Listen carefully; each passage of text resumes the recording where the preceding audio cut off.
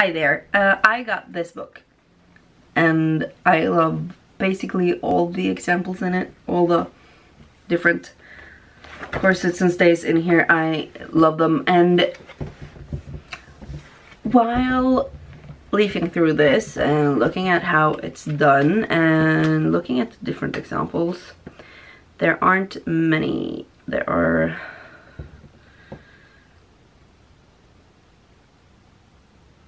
1, 2, 3, 4, 5, 6, 7, 8, 9. There are 9 stays and corsets in here. And I love most of them.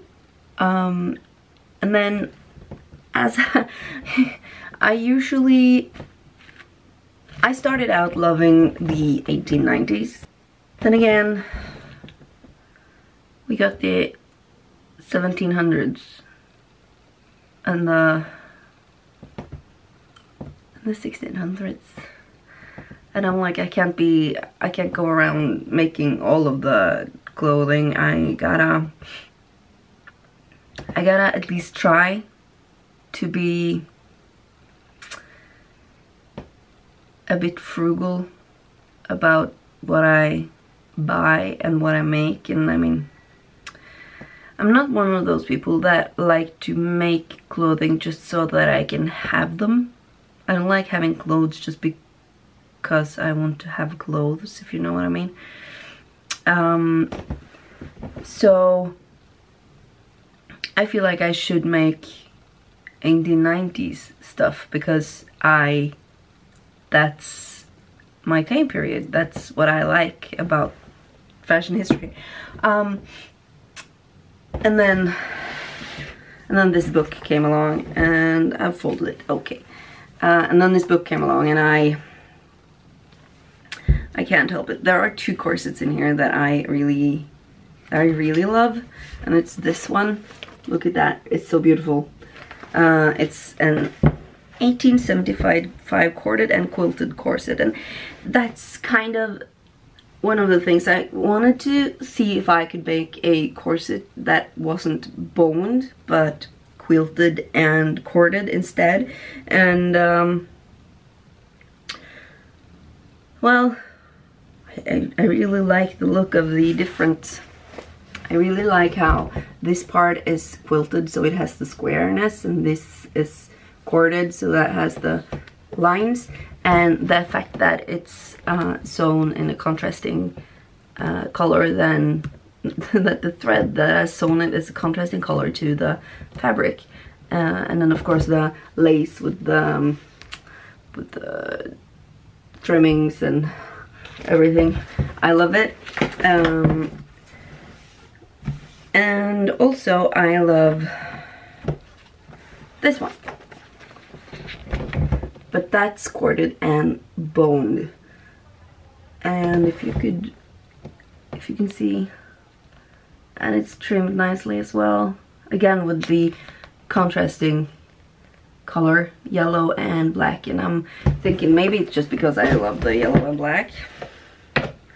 Might be. But of course, I don't know which one to make. And because I feel like I need to procrastinate that, I decided to look at the system of this book, and it is you make a basic female block pattern, and then you plot the corsets onto that, which I think is rather neat. It's kind of like in the Keystone, in which you basically base a lot of the designs in that one from, you base it on a waist pattern that you've already made. So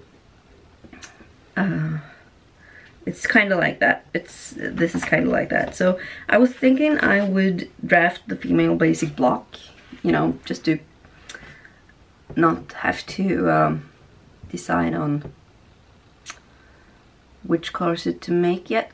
The only thing I do know is that I don't really like black corsets.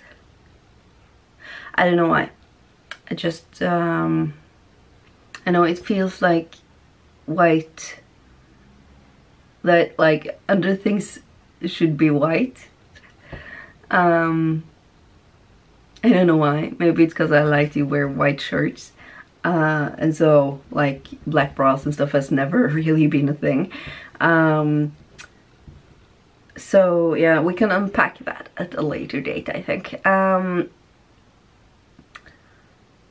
So let's make a thing. Oh great, I found another hole in my table.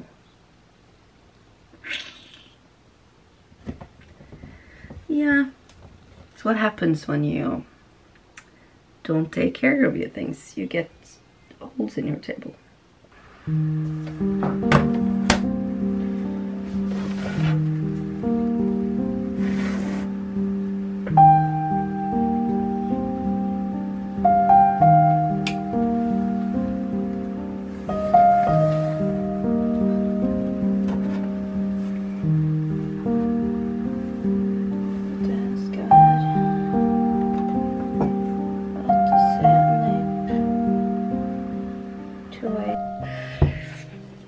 So it's later, a few days, in fact, and I did a big boo-boo, is that a word? 'Cause it feels like I made a weird thing happen, and the first try of my female basic block pattern just wasn't very successful. It's weird when you're drawing an armhole and the middle overlaps when they're supposed to meet. That's just, it's not funny. But I redid my measurements and realized what went wrong, and have later made this thing happen.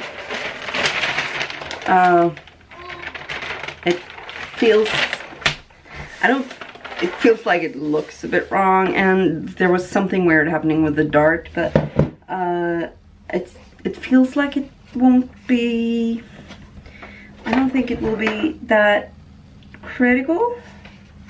Checking the plotting of the, no, it won't be critical. The entirety of the corset is drawn underneath where the dart starts, so it's okay, it's gonna be fine.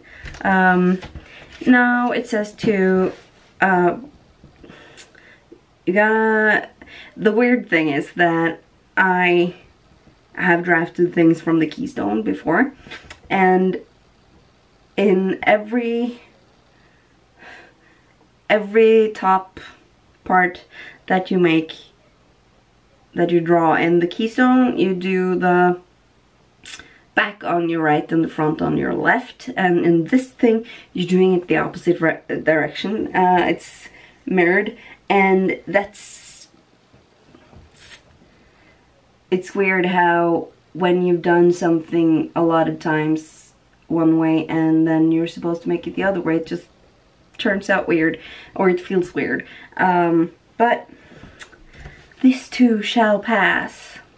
So now I am going to start drafting the corset onto the block, and it'll be fun.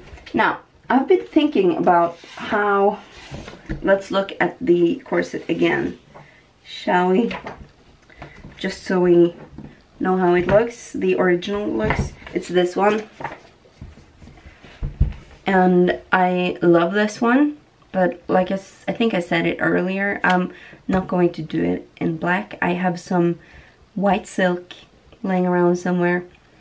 So I will be doing this in white, and I probably will floss it differently than this, because, well, while some people probably want to recreate this exact corset, I don't. or like I want the shape. I don't really want the look necessarily. I really like this, and I like especially the idea with the lace on top with the ribbon weaved through it. I think I'll do that, which means that I need to get some lace and some ribbon. And I think that I will do the thing that this does, which is that to have the lace in the same color as the corset and then the ribbon in the same color as the flossing, and to have different colors on that one. So it's going to be fun. I need to figure out what colors that will be, or what color that will be the contrasting. Yeah, looking forward to having this kind of done. It's gonna be fun. I really think it's going to be fun. And I mean, the examples, the recreations sample thing in this book, they are all made in this this colored cotton.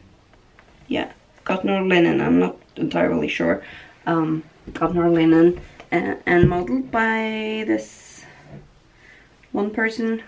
I'm going to show off the how that one looks, if I can find it. That is here. Let me see if I can show it off. So this is the corset that they're making, or this is probably how it will look like, except my body does not look like hers, like at all. And mine will be white probably. And what I like about how they made the examples in this is how they made the examples and then, or the recreations, and they made them like an unbleached canvas. Now I'm a painter as well as a sewist, and you know, you could decide to do it in the colors in the way that the original is, or you could just do whatever. And I feel like that's what they are. They're giving you permission to do that instead of just recreating the way that it looks in the original. I really like that. That's one of the things that I like about this book. And also, I need to learn how to do cording. So I'm going to prepare my basic block and then start plotting the measurements. It's going to be fun. Okay, so this is my draft, and I'm not sure if you can see the pencil lines as well. Yeah, sure you can. And I'm pretty confident that this is right, that I've done everything correctly, but I'm slightly concerned about the shape of panel 3. It's I don't know, honestly, it's just weird. It's plain weird. That's what I'm going to say about that. It doesn't look, it kind of looks a little bit like the original, and I'm guessing it's kind of my measurements fault. And but yeah, we'll just have to see how this works, I guess. It's kind of weird. It feels kind of weird. And another thing is that at this point, I feel like it's kind of stupid using all that time making the female block pattern, honestly. Because, look at this. My female block pattern lines goes here. They are pretty faint, but they go here. And basically, go here and up there, and like this curve here. And basically, the pattern starts at the bust line and never go above the bust line. basically. I have this line here, it's called the point-to-point line, and I don't really know why, but that's okay. I'm guessing that's like, it's in the middle of the boobs. The point-to-point is the line that goes between your nipples, basically. And, well, the next step to this is to draw the bone channels.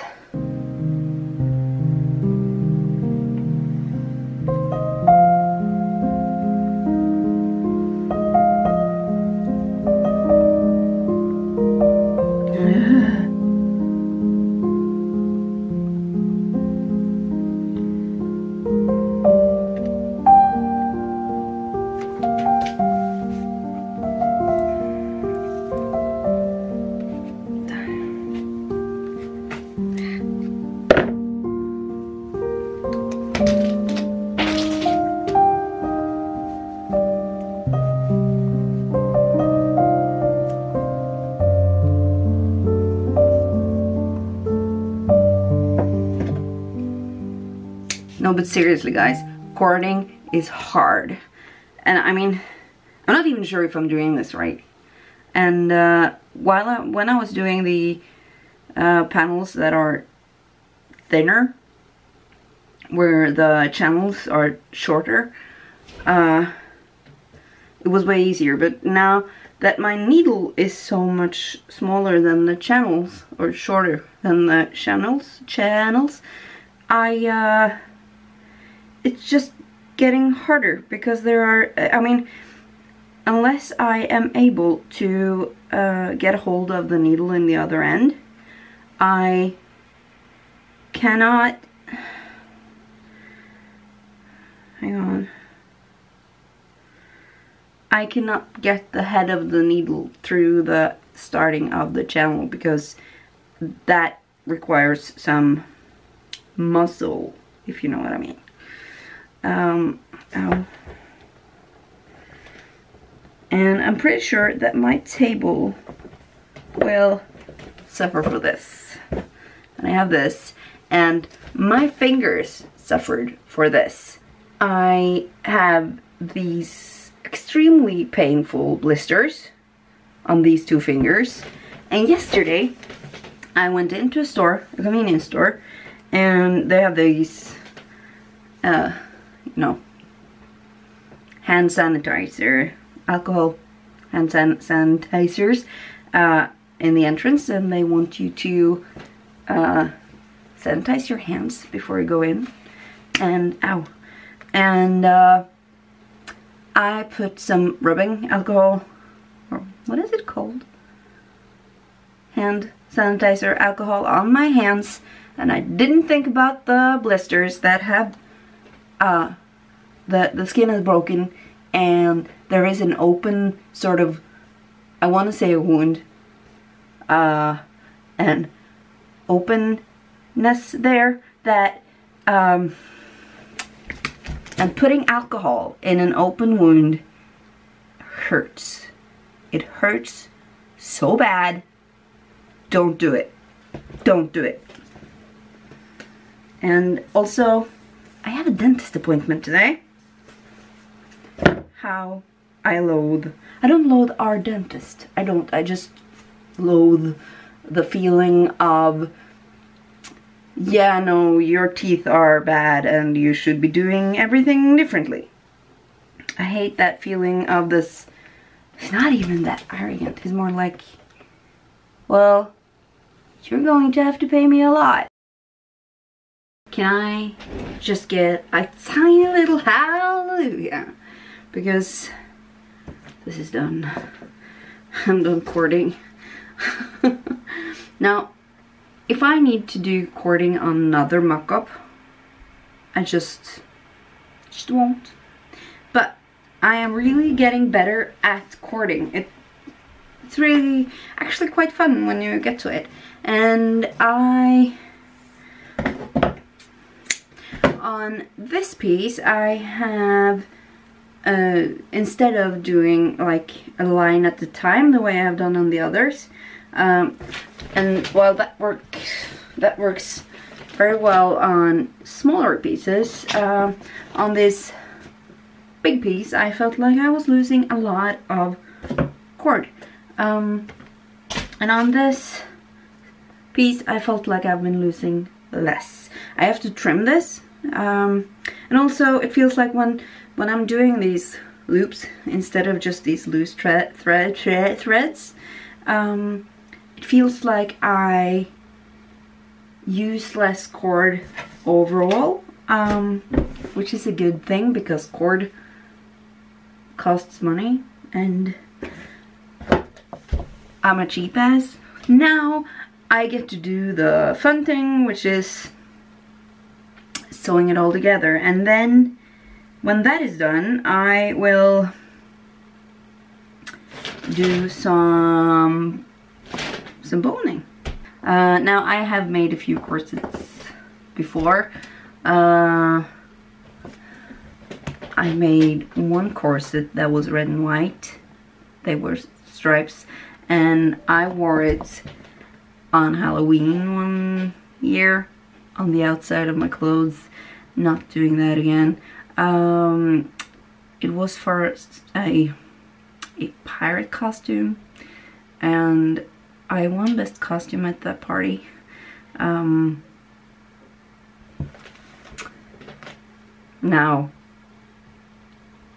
that was, I did not deserve that.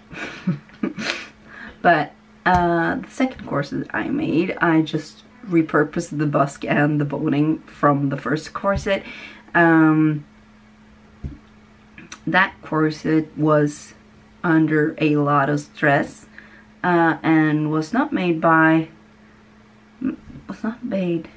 of the right materials, which was bad. So not doing that again. And when I discarded that corset, the busk was like it was formed after my boobs, which is not what you want. And then I made a new corset, which is the one that I like to use, and it's on my Instagram and also here. And then I made a black corset for a dark magician's, dark wizard themed dinner party LARP. And that I also wore outside on the outside of my clothing. And well, for that character that worked.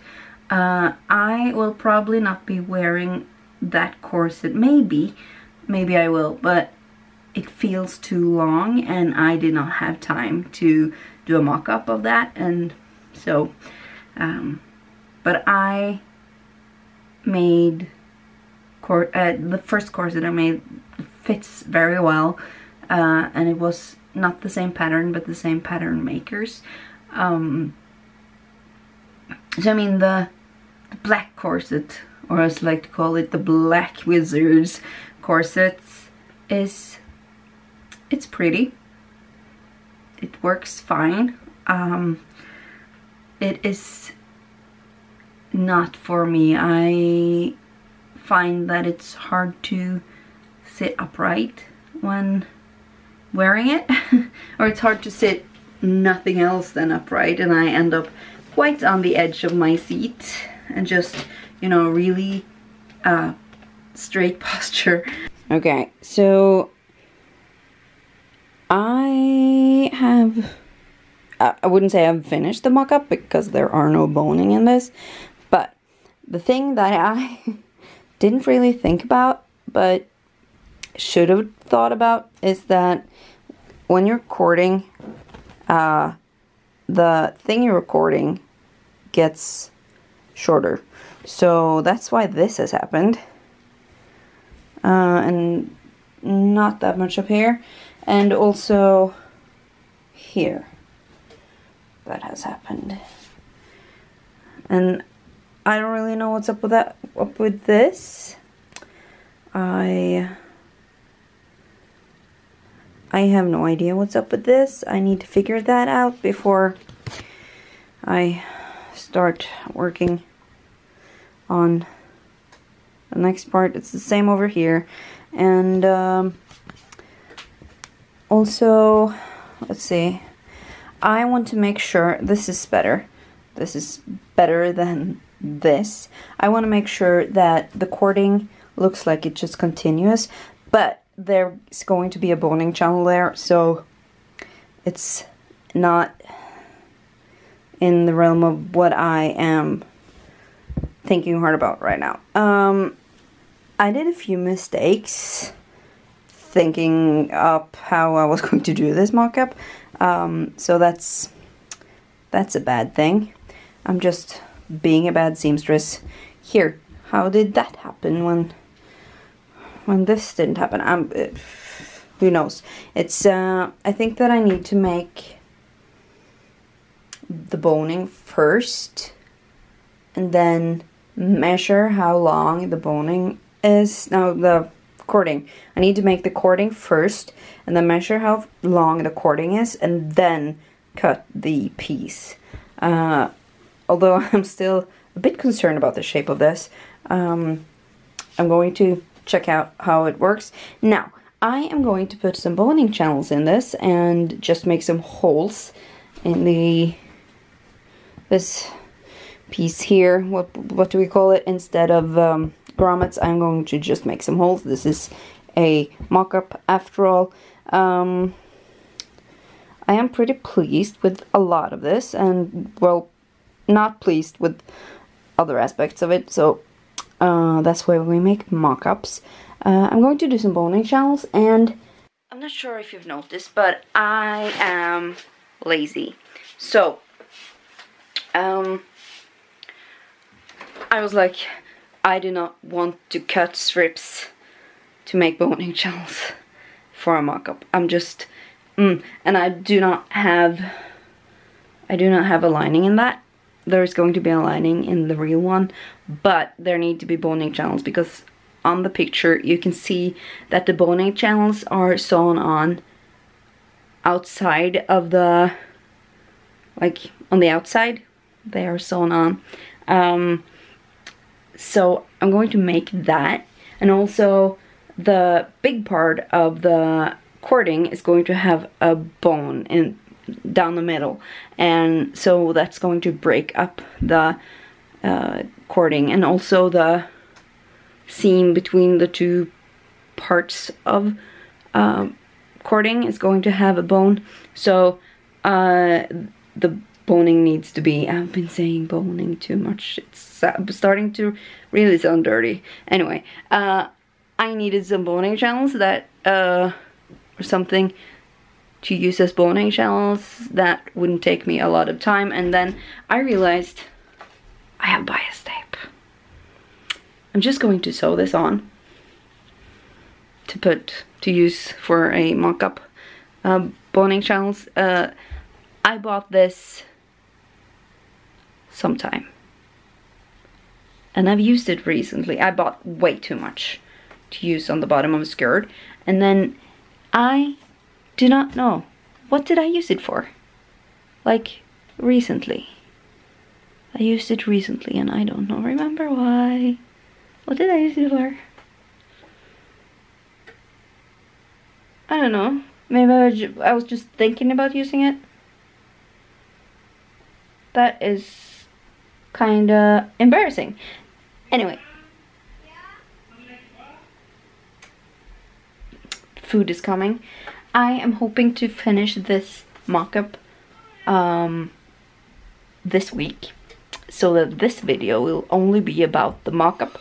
And then also I forgot to buy the correct fabric. I have like what I like to call the fashion fabric is a white silk, brocade kind of silk, and I need there to be lining and interlining because the silk is way too thin to be on the outside on its own.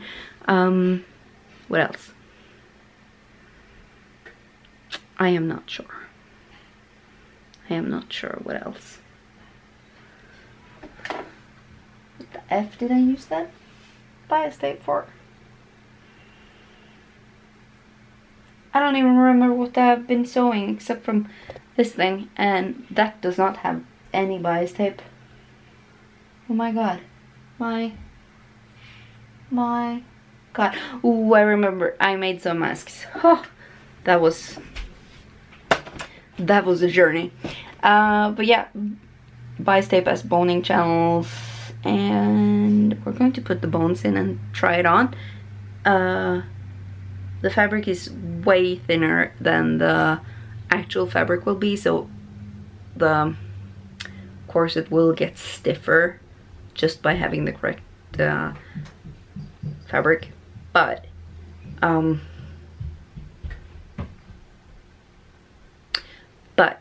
I know how that acts, and also the fabric that I have ordered it's very stiff, but once you have handled it for a while, it's kind of like paper. Only paper is, you know, paper. It's stiff at the beginning, and when you've crunched it up and maybe used the iron on it a few times and all those things, it will get softer. So yeah, I have a corset, the black corset that I was talking about earlier. It is half hand sewn and half machine sewn, and the difference is staggering, because like the pieces that have been hand sewn, they are way softer than the pieces that have been machine sewn, because of those exact reasons. So just a fun little fact. Yeah. Okay, so first of all, I was debating whether or not to actually show this off to you guys, because this does not look good. I mean, I have no idea how to fix this thing happening with the synthetic whalebone, or baleen. But the fit is surprisingly good. I actually really like it. I haven't looked at the back side yet, because I don't have a mirror for that kind of thing. Now I haven't cut these off where they're supposed to be cut off. I can't even tell if you can see it, like this. As I am going to use the same boning for the actual corset, I didn't want to cut them down to size yet, because, well, that would mean that if they were wrong for the finished piece, I would have to recut, and I don't actually have that much synthetic baleen actually. Now I am going to try and wear this for a while, just to see how it feels. I might cut down the ones under my arms. Now I ran out of this kind of bias tape halfway through the second part, so I have one yellow and I have one that's this maroon color, and as I was doing it I was like, well, this is not pretty, but then it would be fun sometime to make a corset that has contrasting color on the what are these called? Boning channels.